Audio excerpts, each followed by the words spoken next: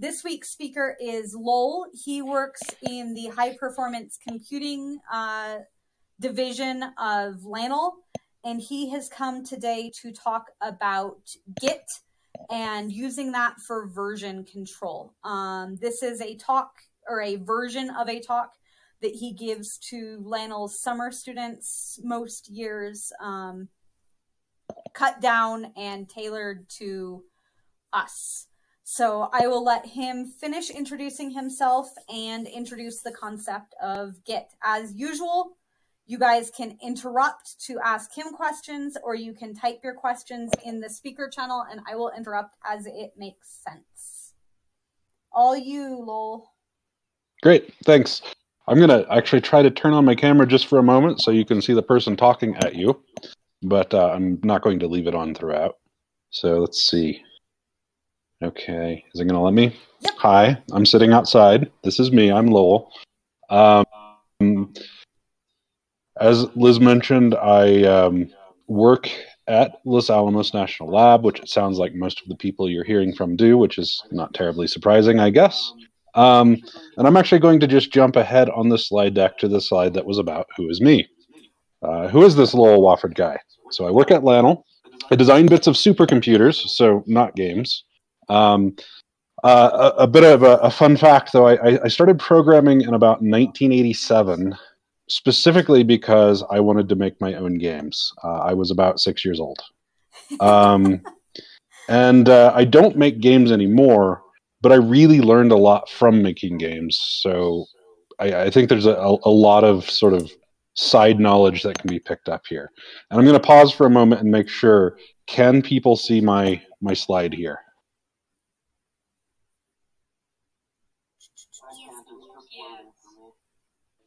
Okay, good.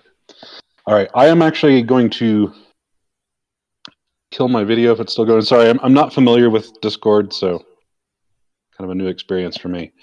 Just to lower the bandwidth here. All right, let's get back to this. So I have a bit of an agenda for today, and I know this doesn't sound anywhere near as flashy as doing things like sound editing for games or visual design, but I'm going to be talking about a very core piece of technology that you're almost certainly going to want to use with much of your design work. So we're going to learn about version control systems. Do we have a way to do like a show of hands thing? Is that possible? Sadly, no, but I think everyone can just speak up in speakers and I can give you an idea.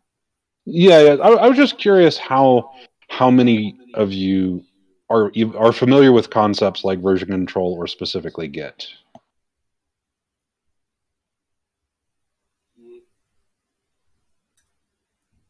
So I got one. No, that's good. I'm just trying to judge who I'm talking to here, so I make sure I don't spend a lot of time rambling on about things that you already understand. So we're going to learn about version control systems and specifically why you would need them. We're going to learn about Git, which is a particular version control system. They're one of many. Towards the end, I'll give you a little interactive demo of Git. And then at the very end, initially I'd hoped this was a thing that we could kind of do as a group. I don't think it makes sense, but I have a link that I'm going to encourage all of you to follow that will guide you through some sort of guided tutorials, and that's where you'll actually have an opportunity to really learn some Git, learn to actually use the tool.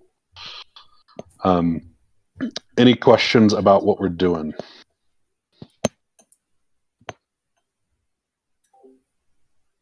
So I wanted to take a minute before we actually dove in to set some expectations here about what did I title this? What to expect to get from this getting. So the very first thing to note is you're not actually going to learn Git from these slides. I cannot teach you Git in the next hour. That's what the thing at the end is for. So don't worry about that. We have other resources for that. I want to focus on some concepts and some terms so that when you encounter them as you poke around at the tutorials and so on later, they don't sound too unfamiliar. So there are a couple of core concepts here, things like version control and just file management, um, and uh, and try to make sure you come out of this with a sense of what those terms mean and why they matter. And then there are specific terms that come up in terms of version control and specifically Git, and it's going to help you a lot as you try to work your way through tutorials and so on, if you can come away with this with a kind of an understanding of what these terms mean. So this is really the goal for what we're going to go through in these slides. We're not going to learn Git, but hopefully you get that kind of, oh, you said repository, I kind of remember what that means. And so as you're going through tutorials and so on, it's not too unfamiliar.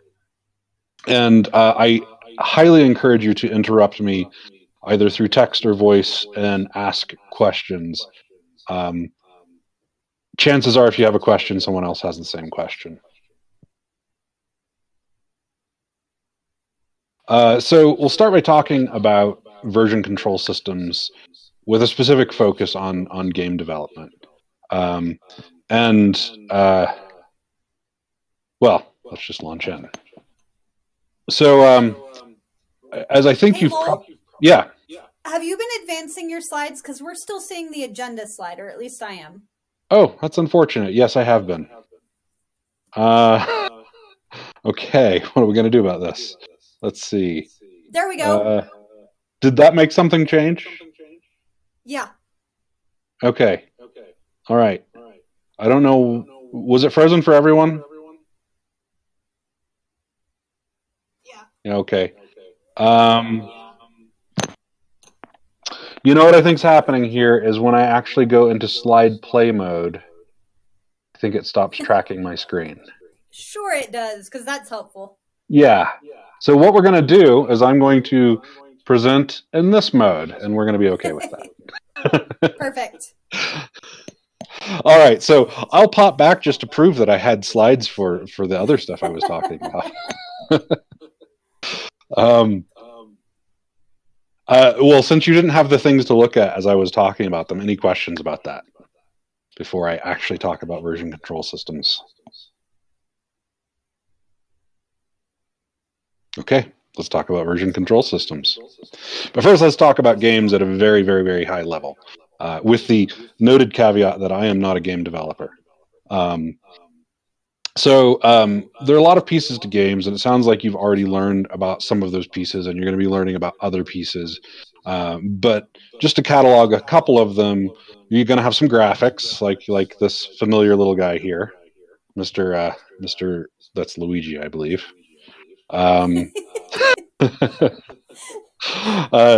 You'll probably have some sounds and music, and these are all files that are involved in your game. So we're already starting to build up some files.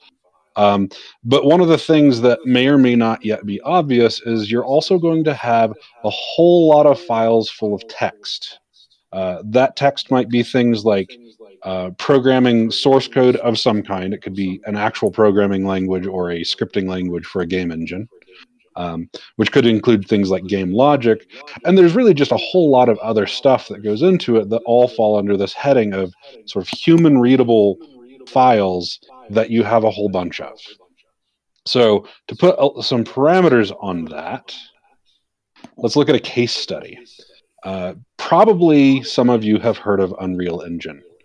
You've probably heard of it because it powers some of the most popular games out there, like Fortnite, Ark, Borderlands, Final Fantasy, the big ones, the big fancy flashy ones, right? It's also used in movie rendering and all kinds of stuff like that too, as it turns out. So Unreal Engine is a thing that you can actually go get all of the code that makes it up. But what it is ultimately is a set of tools for rendering graphics, for doing animation, for handling physics, even for playing audio, things like that. I'm guessing you're not going to be, as part of this project, making a super, super realistic 3D, first-person shooter game or something like that. But this is the kind of tool that you would use if you were doing something like that. And the point here is that if you pull it down and you look at it, the Unreal of 137,994 files. It's a lot of files. And you're going to have ways as you deal with these files of managing them. And in the next couple of slides, I'll talk about a couple of different ways in which I mean managing them.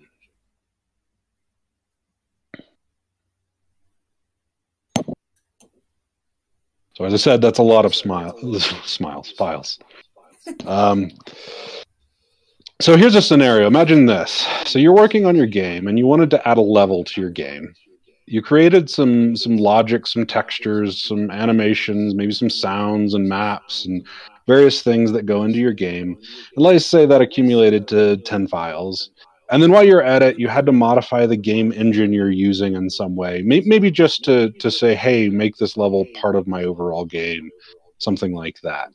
And so you have another 5 files, and you're going to test it out, and you try to run it, and your game just crashes. It doesn't work anymore, and you don't know why. And the way you've done things, you don't even remember what you changed. So what are you going to do? You have to somehow trace your way back and figure out what files you changed and what you need to revert to make it all work again.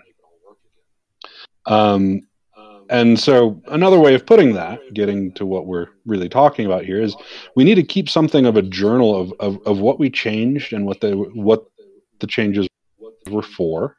And we need to have a way to go back when things break. So that's a very baseline kind of requirement. Let's look at another sort of extension on this scenario. To make things even worse, it's not just me anymore. Say 3 of my friends and I are working on a game. We've got one person who makes the logic for the game. We've got one person making sprites for the game. People know the word sprites. Am I using a word people don't know? We know sprites. Okay.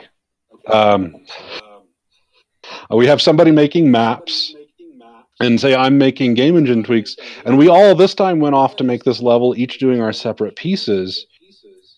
But how are we supposed to take all of our pieces and merge them together? I mean, some of us might have even modified the same files out of those 137,000 files, or maybe you have a much more modest engine that only has 100 files. But we may have touched the same things. How do we take all of our work and push it together, merge it all together, and make it all work? And then, especially complicated, what if something broke? At this point, we not only don't know what files necessarily have been modified in what ways, we don't even know who did it, right? We don't know whose piece caused the break necessarily. We really need a way to track all of this information.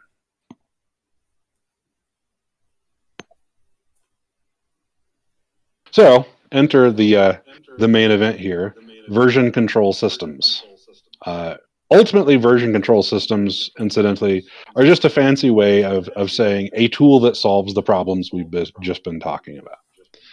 They generally do it by allowing you to see a history of changes that have been made, usually including who made the changes and when, and lots of details like that. They allow you to roll back to old versions. They allow you to take changes from multiple sources and merge them together. So, for instance, your level that you just made with your friends, you can now take all of those and merge them into one place. And they allow you to keep track of different branches. This is actually one of those terms I was talking about, of changes, which is to say, you could manage, say, you could have one group of friends that are going off to work on level 5 of your game, and another group of friends are getting ahead of themselves and going off and working on level 6, and they can work independently, and we can merge those changes together later. Usually they do a whole lot more. This is a kind of an extreme oversimplification of what most of the tools do, but it is a large portion of what you're likely to care about initially here. I want to point out this little picture on the side. It's not just I was going to say pretty picture. I don't know that it's that pretty of a picture. It's but it's not just fluff. It's a way to start thinking about the concepts that I listed on the left-hand side here. Now, if I move my pointer around, do you see it? Yep. Okay. So the way you're supposed to look at a diagram like this, and you'll see diagrams like this if you go work through the tutorials and so on. So it makes sense to take a moment to kind of stare at it and make sure we understand what's going on here.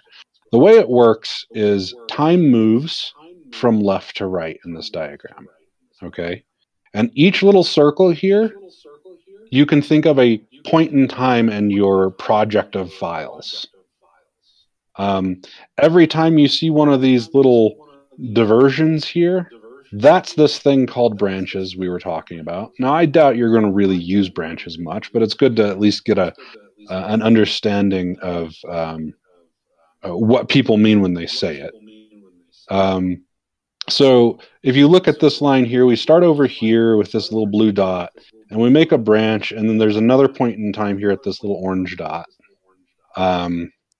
And then you can see that later on, there's this line that brings the orange dot back to this next little blue dot. That represents the merging concept that we were talking about. So what happened here is someone branched off of this point in time, made some changes, and then pushed those changes back in to make a new point in time for this sort of main timeline here at the top. I'm going to pause there for a second, hoping someone raises a question. I think being able to read this diagram is somewhat the same as understanding what we're trying to accomplish here.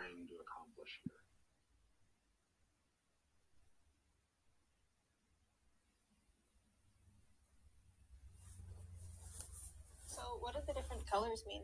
So in this particular diagram, that's a great question. The colors aren't universal.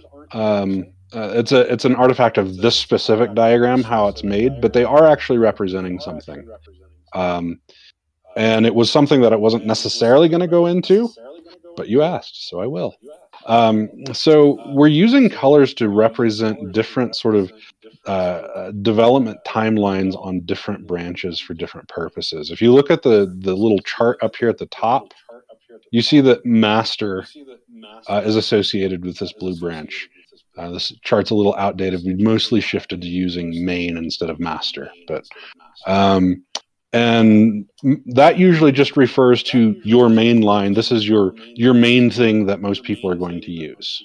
Or if it's just you, it's the main thing that you trust and you use. The orange thing associates with what they're calling a hot fix. That's a term people sometimes use for, I need to make a quick fix. So you see it branches off and immediately merges back in. So that's a hot fix flow. Then if you look at purple, it's associated with develop. A very common practice and just generically software development is to maintain one of these branches where more experimental work is done, and then occasionally gets itself merged back into that main branch when it's ready. So it's like an ongoing separate timeline where changes occasionally get pushed back into that main branch. Does that make sense? I hope. It does to me.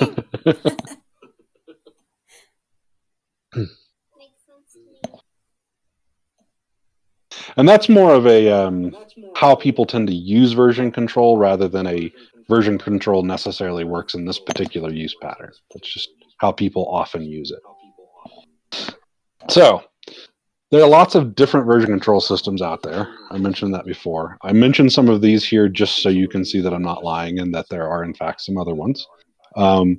There's a very old one called revision control system called or RCS. Everybody just calls it RCS. There's concurrent versioning system, CVS.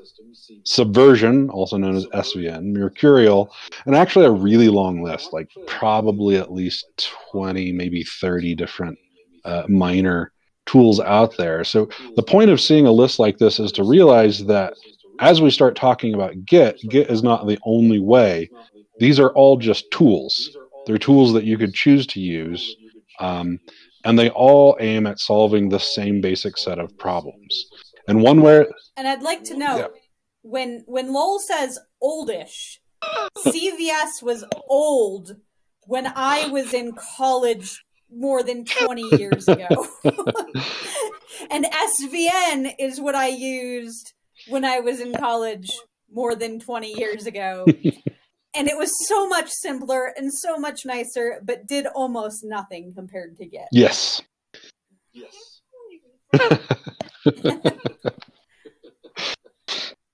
But I also do want to emphasize not to confuse the concept of version control with any particular tool that does it. They're all things, jumping back for a minute, that try to allow you to do workflows like this diagram is describing. But we're going to talk about Git specifically. Why? Because it's really popular. It's also very powerful. This isn't why, but it's a fun incidental fact for any of you who are familiar with the Linux operating system. It was made by the same guy. And it's what we're going to do. So that kind of wraps up what I was going to say generically about version control before talking specifically about Git. Any questions about version control generically, or why we want it, or why we care? Yeah, why should I, who's just working on a game by myself, messing around, care? Yeah, so I think really the answer for that is mostly this example, if we jump back, which is you can think of version control as providing you point-in-time backups of your work, and I can tell you that when I go mess around with things, I always break them. It's one of the funnest things you can do. You should break things. It's how you learn things. But when you break things, it's also good to be able to revert back to something that isn't broken. So I think that's probably the main reason. There are secondary reasons, I would say. One of them is I can look at a journal of what I've done using version control as I get these point-in-time snapshots that we were talking about, these commits. I can look back in time and see, oh, this is what I worked on, and this is when I did it. So that's also helpful. But the big one is, oh no, I broke everything. I guess in that sense, it's a sort of backup.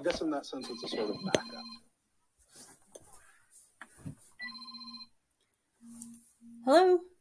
Anything else before we talk about Git? Yes. All right, let's talk about Git. So I want to warn, everything I've said so far is very sort of high level and theoretical. Some of the things in the next couple of slides get, Yes, that would be in some cases, quite technical. And I want to just remind, the idea is not that you understand every detail of these slides, but rather that you start picking up this terminology and these concepts that we use when we talk about Git. If you can understand some of these concepts, when you start actually trying to use it, you'll get a lot less confused. Because I will say, it's a very common complaint when people start using Git that it can be very confusing. Even, say, coworkers of mine. All right, so what is Git? We kind of covered this already, but I'm going to cover it slightly differently here. So at the top, you can see what Git says that it is, and it doesn't sound very helpful. Git is a free and open source distributed version control system designed to handle everything from small to very large projects with speed and efficiency. Lots of words in that probably don't mean a whole lot, like distributed, for instance. And of course, you know, if you're seasoned with Git, you'll know what they're talking about there, but I wouldn't worry about it too much. Let's try to break it down into things that are a little bit more meaningful. So first of all, Git is a tool. It's a command line tool, which is to say you type words in a terminal type tool. Well, I should correct. There are graphical front ends for Git, but at the core, it's a command line tool that provides version control in the sense that we were just talking about for directories of files. We call these things repositories. So it's a very bolded and quoted word because it's an important one. So we don't even talk about them as directories anymore once they're in the Git universe. When people talk about Git, they talk about this repository and that repository. And the important thing to keep in mind is what a repository is a directory of files that are being controlled by Git. Git is free and open source, which I point out here because it's great that it's free and open source, but it also means that there shouldn't be any barrier to you being able to go play with it. It's one of the reasons we use it. Git is fast and efficient, so it could handle those 137,000 files of Unreal Engine. Not only could it, the Unreal Engine actually is version controlled using Git. Git has been the most popular solution since about 2010. So I guess Git itself is not all that new anymore, but it's still the sort of state of the art. So that's one reason to dig into it, because as you do anything with any kind of game or software or whatever project, I actually use it to manage documents personally. It's going to be a tool that is going to be used wherever you go. And then it's also been made super popular by websites like github.com and bitbucket.com. And I'm guessing at least somebody here has probably stumbled across github.com before. Am I right?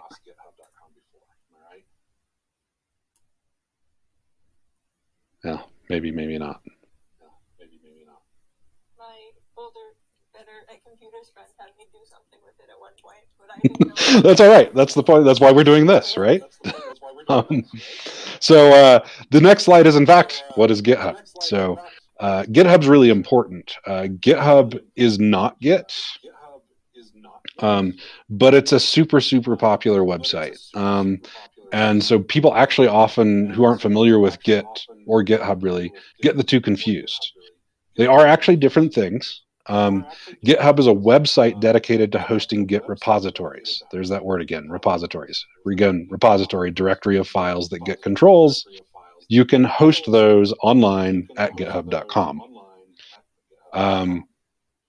You use Git itself to work with github.com, but they're, again, two different things. And GitHub is popular because it offers some extra add-on features, most of which you're not going to care about right now, but we're mentioning. I guess the one that you might care about is it's a huge community of mostly open source developers. So a lot of the software that you probably touch, whether it's actually open source or not open source, likely lives on GitHub somewhere. And the developers that make that software probably put it on GitHub and manage it there. There are other options, but just, if you were to roll the dice, there's a good chance that it lives on GitHub. Most publicly available software, I think it's safe to say, lives there. And once again, Unreal Engine actually lives on GitHub. It's not public, but if you wanted it, you actually can go set up an Unreal Engine account and they'll give you access. That's how I knew how many files there were. I did that and counted the files. Excuse me a second. It also adds on a bunch of features, and we're not really going to talk about them, but you may hear the term pull request at some point in the future. And the thing to know about a pull request is it's a special thing that GitHub adds to Git to make collaboration easier. And if you ever someday want to go make a change to a public project, they're probably going to ask you to create one of these pull request things, but don't worry about it for now.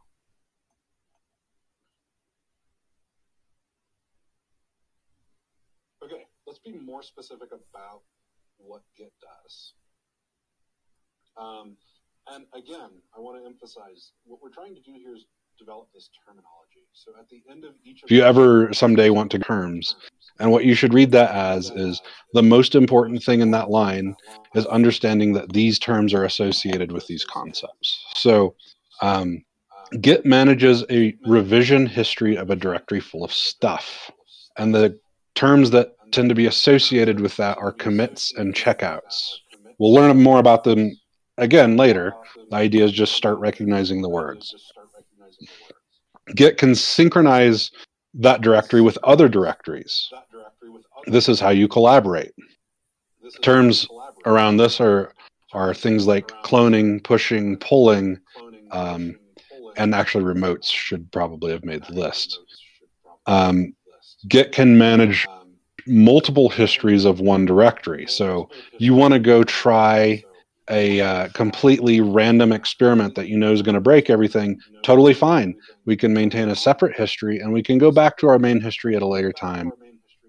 And this is, we've already kind of talked about it, largely that concept of branching.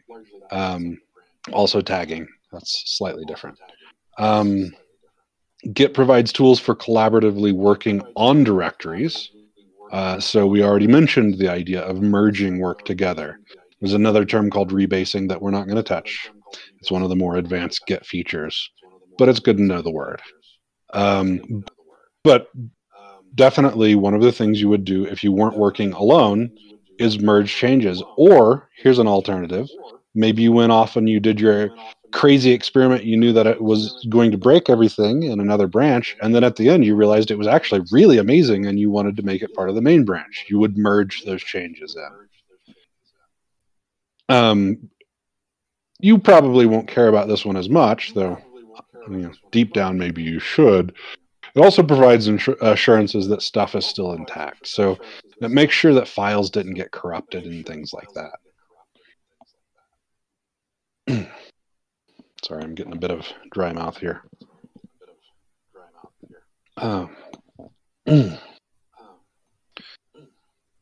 So this is where we get into some really technical stuff. Again, word recognition. So how does Git do what it does? So it stores a local repository, probably bad word choice, a local collection of information in a special directory within your directory called .git. I mentioned this in part because I'm actually going to show you that directory when I do the little demo in a little bit. It puts this in the base directory of your repository. I should note, I say repo here, common lingo, repository, repo, same thing. This includes a bunch of config information. It's tracking all of this information. We mentioned it keeps a journal of the changes over time. This is where it keeps all of that information.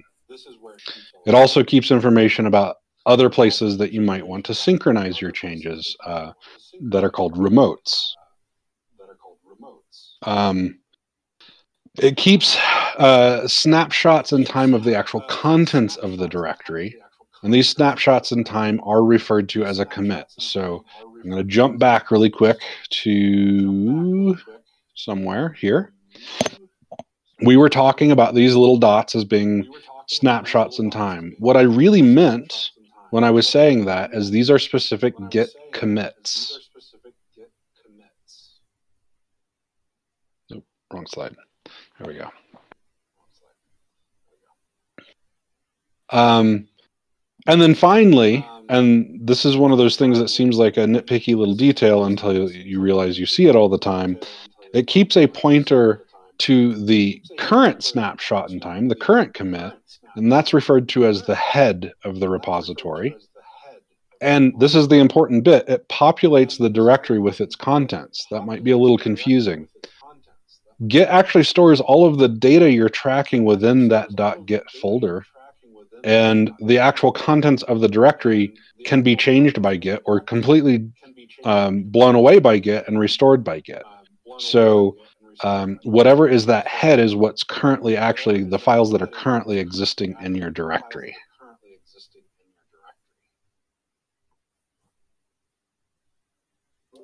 This is pretty content dense stuff. So if anyone has any questions right now, feel free to pop in. Yes, please do.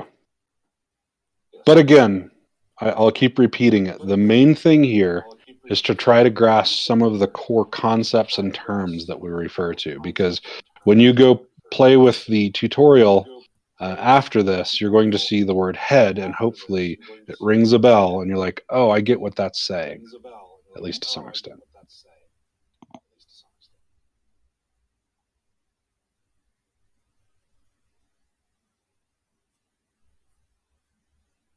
Okay.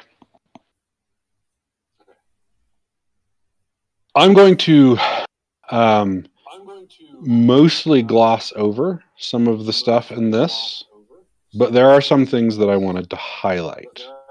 One of the important things to understand, especially when you're thinking about things like github.com and where does that repository live? Does it live on GitHub? Is ultimately when you're working with Git, you're working with a directory on the computer you're working on your laptop or whatever you have. Git works locally. When you operate on Git, you're doing things locally. It's not automatically synchronized with the GitHub project you touched or your friend's project that you're synchronizing with or anything like that. It is managing a local directory.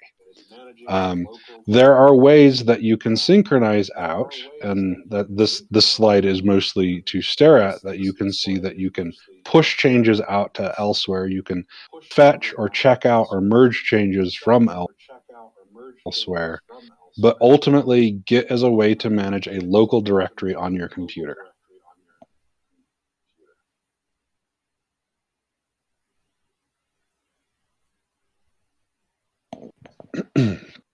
This one is also very important as you start doing things with this tool, because you're going to try to do stuff and it's going to complain that you're in the wrong state. So what do we mean by that? There are essentially 3 states this directory of stuff can be in. Everything can be sort of good and clean, and as this says, committed, which says that everything you see in your directory has been recorded in your journal of changes.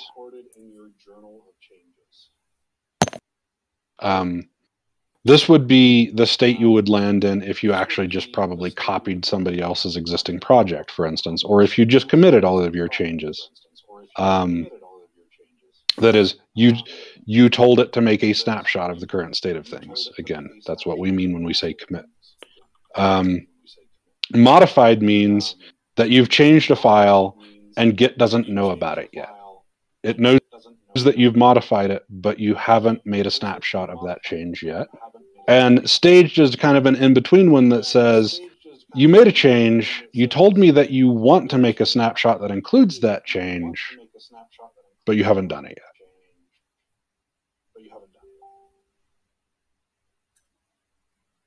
And finally, we get to what is maybe the most important thing to get out of all of this, which is the basic workflow that all of this adds up to. So I want to make sure that we get through this one and it's understood. As Liz said, this is pretty content-dense stuff, so do interrupt. So the first thing we have to do is, I'm going to ignore the second case I have here. We're going to assume that you're creating this project. You have a directory full of stuff, and you've decided you want to start keeping track of changes inside that directory. So you go into the directory, and the first thing you do, and all of these are actual commands that you would run in the directory, though they're all prefixed with the word git. So it's git, you would init the new repo, which is to say, of course, that's short for initialize. You would say git init inside your directory, and that tells Git, this is a place that I'm going to control now. The next thing you would do is you would potentially create, delete, modify some files in that directory. You know, maybe you're tweaking something in your game logic and modifying files to do that. You would add the files.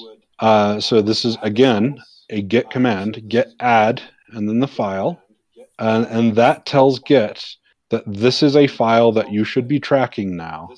And the next time I tell you to make a snapshot, include this file. Again, there's that staged word. And then finally, you would actually commit changes. Now we've made an actual snapshot in time. This is a snapshot in time that I could go make a bunch of other changes and I can roll back to whenever I want. So that's the core of the workflow. And then the next thing is you could, repeat ad nauseum. You could repeat and repeat and repeat, which is to say you go modify new stuff and you add them and commit those changes and keep making more snapshots.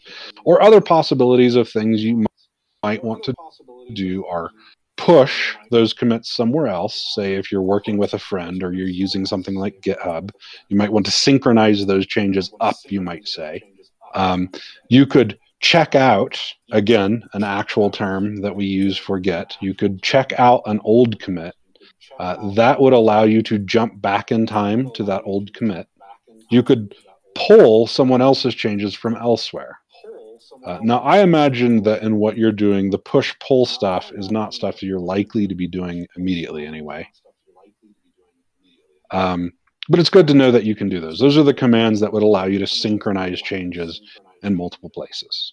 Checkout, on the other hand, is one that you might use. You might use checkout to jump back in time and get a sense of where things were. Or, if you broke everything, you might jump back in time because you want an unbroken directory. So if you jump back in time and then you keep making changes, it'll save. Is that making a copy of where you were, or is that going and changing? It's a great question. So what it does, what you end up actually doing, if you want to go back in time and then make changes on top of that, is you end up creating a branch. And we're not going to really we've talked about branches in a conceptual way. We're not going to. This is right now the depth at which we're going to go into actual operations to do in Git. But yes, if you wanted to jump back in time and start making changes, you would jump back in time, and then you'd make a new branch of history to make changes on. So let's get a visual on that, shall we? So jumping back here. So let's see, do they do this anywhere? No. Well, but I can make it work. You see this is v0.2 here. So say I'm here in time, and I want to go back to, I broke something between these two commits here. So I can jump back in time to this commit, okay? And then I can branch off and start making changes here, and that's completely independent of this commit up here. Did that make sense? And so then if you messed it up a second time, you could Yeah. go back to the first Until you tell it to get rid of anything, Git keeps all of these. So I can, my head of my directory can be at any one of these dots in this diagram, anywhere in history. And I can jump to any other dot in the diagram if I just know the sort of the right thing to call it, the right incantation. I'm going to jump in 1 second. You said until you get rid of anything. I have never had a good reason for getting rid of anything in Git.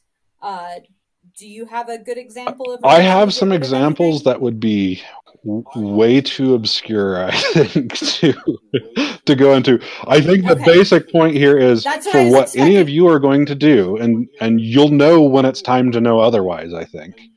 You'll never get rid of anything.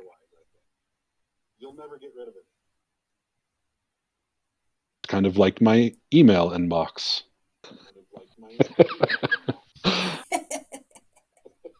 But yeah, so you would keep all of these commits in history, which means, and you kind of get a sense of why this is a really awesome thing, because it means I can play with all kinds of different changes, and it doesn't stop me. It doesn't destroy what I was working on. It doesn't keep me from working on something else entirely. And whenever I feel like it, I can just jump between any of these points in history, or even alternate histories, if you want to put it that way.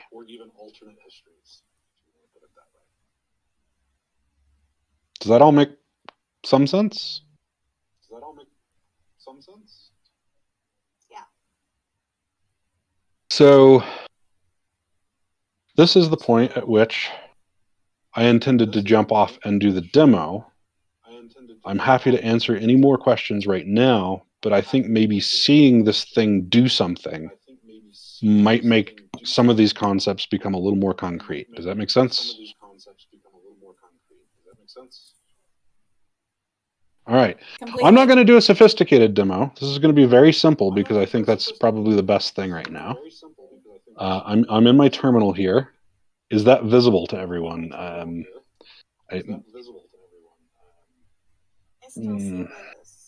Okay. I might have to unshare and reshare. 1 second. Change windows. Let's do that.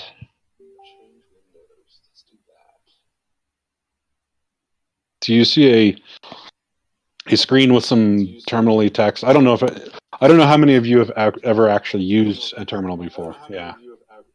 Okay. I see a terminal, but I don't see any text. No text on it. There's just it's just the top right or top left corner. Okay. Maybe my full screen thing is well here. Blocked. So we'll bring that down a little bit. Hopefully you see that. So I'm going to go into, and you're going to be seeing me do a few terminal commands here that you may or may not have ever seen. Don't worry about those. Worry about the things that have Git in them. So I'm just going into a directory, which I Steam stream. So I made a directory for this. It's empty. So I just listed all the contents and there was nothing. That was the last thing I did. I want to make a Git controlled project. Thinking back to that workflow thing, init. And it tells me I initialized an empty Git repository. It even tells me about this .git directory. And I can look, and there is in fact this .git thing there now. I can actually look in it and probably confuse myself. It's got a bunch of junk in there that you can learn about, but it's not stuff that you're generally going to deal with. Just remember that's where it keeps track of all of your stuff.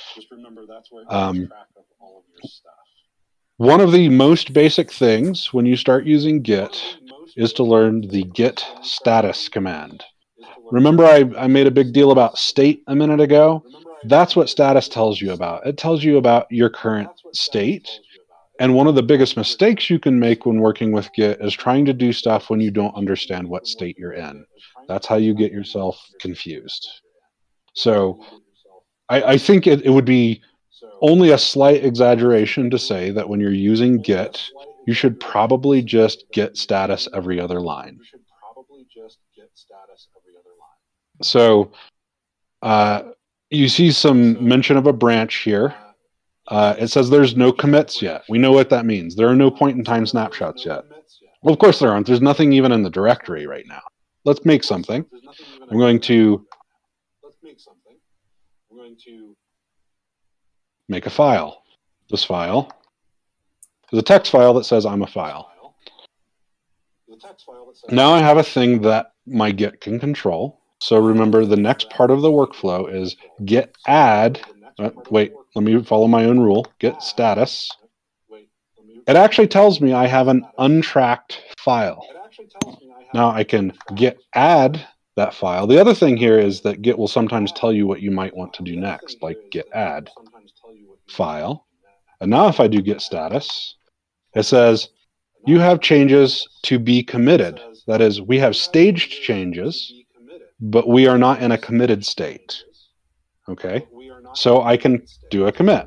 I can say git. There are multiple.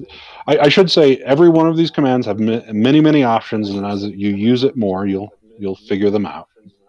But for now, we're just going to say git commit. We want to make a point-in-time snapshot.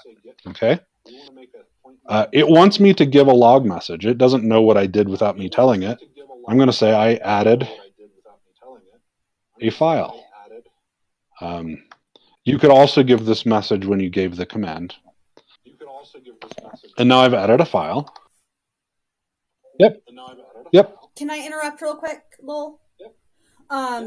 You guys, having never worked in a terminal, or very little work in a terminal, the one detail right there is when you get that git commit message, you can really get into a messed up place because it'll pop you into VI, which is an editor that is very interesting to use for people who have never used it. So when I put this recording up, I will give you the commands to use a much simpler editor with some explanations as to why. No.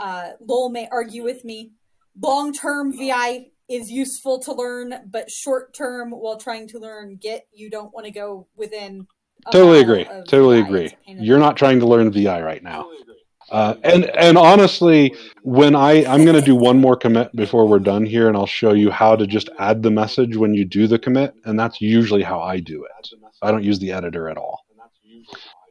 Yeah. Same here. I only use the editor when Right. I accidentally forget to add the thing. So I've mentioned several times that Git creates a journal, and we made a commit. You can see your journal with Git log.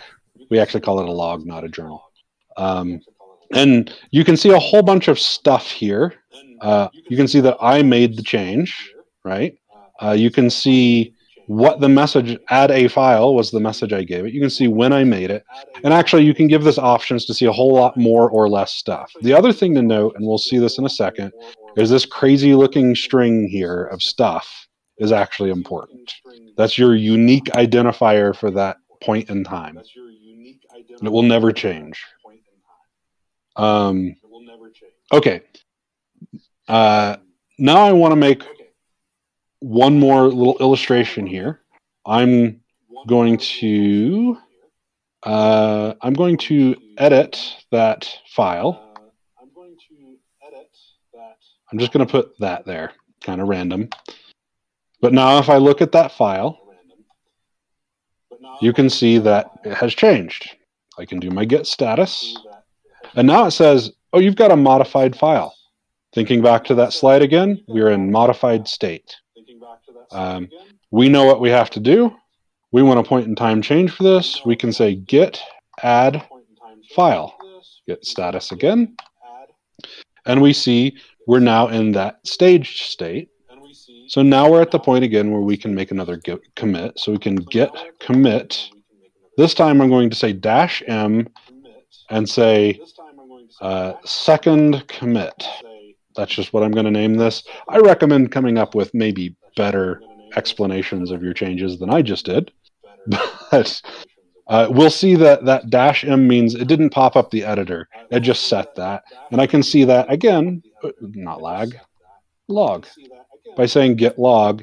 And now you see that we have multiple points in time in our history. We have the point that I said add a file, and we have the point that I said second commit. So when Lowell says you want more descriptive names, you're going to look for things like added the second level or changed the jump mechanic or various things that have marked. Exactly right. You want to be able to look at this log and know what happened. This is a message to yourself. So the last thing I'm going to show here is I've told you that you can jump around in time. Let's do it. We have 2 points in time. So I'm going to cat my file here. Cat just is how I see the contents of the file. Okay, so it's in the latest version that has the funny space and 2 in it. I don't like that. It was a bad change, or maybe I just wanted to see what it used to look like. I can go back in time. I told you this crazy long string is important. I'm going to copy that string, and I'm going to say git checkout and that crazy long string. It dumps a bunch of stuff, but it did it. If I cat the file now, the crazy 2 is gone. So I've gone back in time, but wait, that doesn't mean I'm stuck there. I can go back to where I was too. Git checkout and the other crazy string, cat the file. And you can start to see that I can pretty easily, with a combination of these crazy looking strings and the crazy looking string, I should just give the word is hash, with the hash for the commit, I can jump back and forth to any point in time I can find in my log. Go pick it up.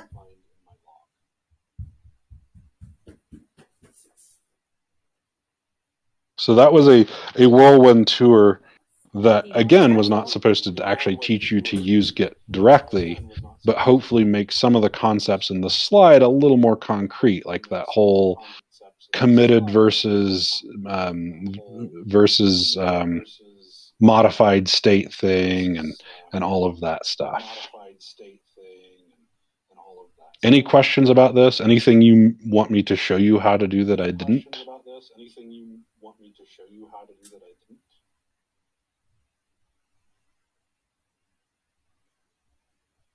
So the way I think you're actually going to use this is I'm going to give you a link that I encourage you all to follow and play around with. It's going to give you a nice, detailed start from the beginning web-based way to do all of this. So it's going to, I could actually show it to you, I suppose. But that way you can just follow along, and you're only going to learn it by doing the commands yourself. So that's the thought there.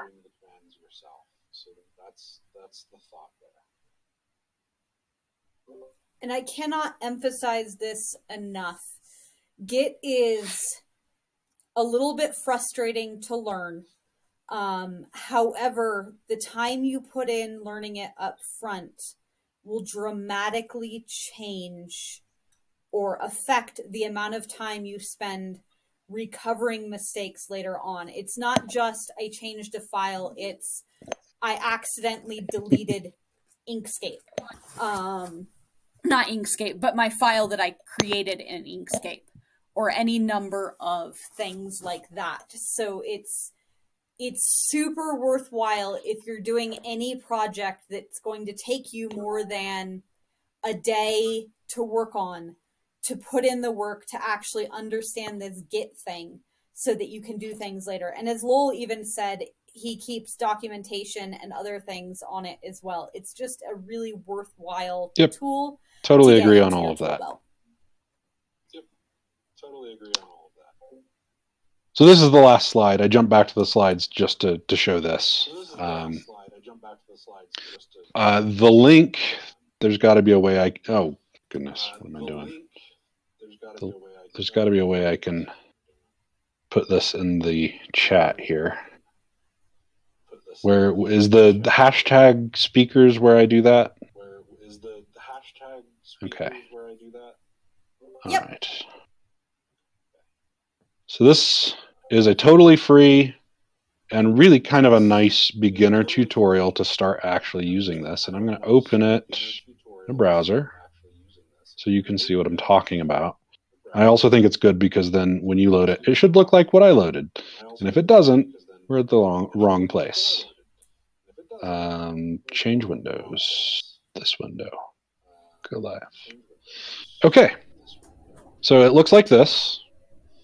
And what you're going to want to do is go to Start Scenario, and you're going to want to start on Scenario 1.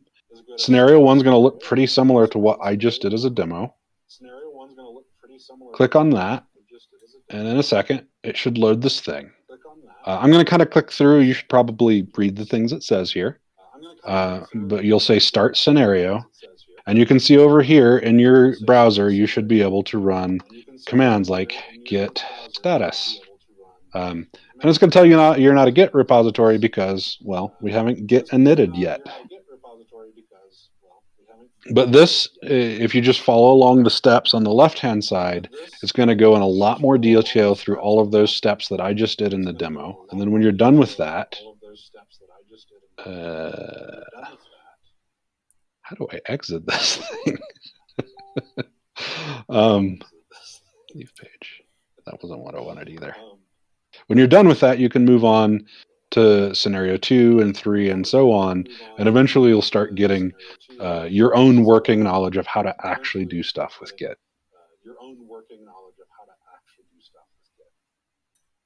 Have people been able to actually follow the link?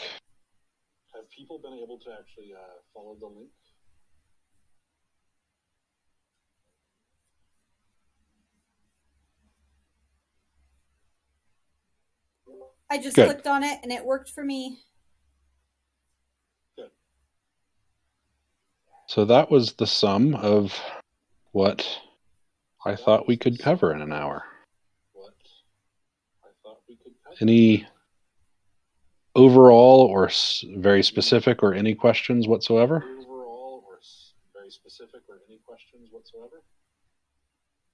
Remember, you're welcome to type them into the chat as well.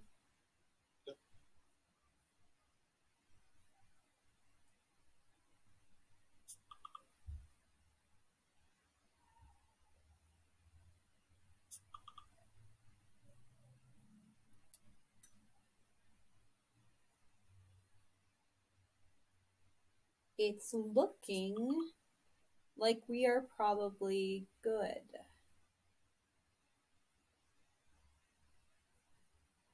Who here uses Windows?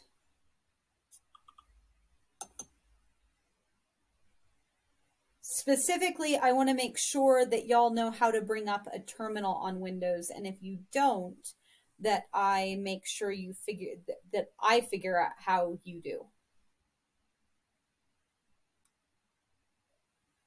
Okay.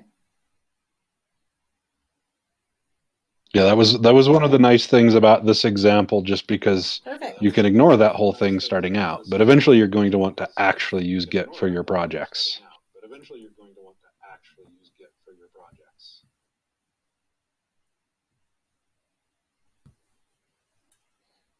Okay. I think that we are all set with you, Lowell. I appreciate greatly you coming out to talk with us today. As you noted, this is one of the less flashy talks that we're having, but I think it's actually one of the more important ones because Git can be really hard to make your way into without knowing all of the language or having someone with immediate access to the language. And I think you gave us a really good overview of that. So thank you very much.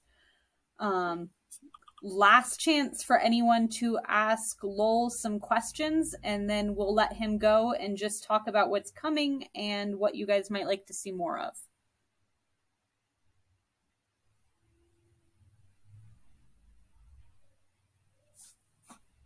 Okay. Well, thank you, Thanks Lowell, for having me. for joining us. Have fun. Thanks for having me.